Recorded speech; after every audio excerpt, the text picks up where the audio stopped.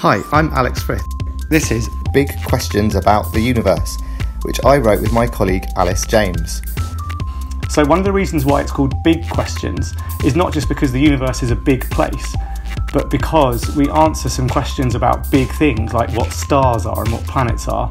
And what we've really enjoyed doing in this book is trying to find answers to lots of questions that people have, but also trying to be as honest as possible about how we answer questions.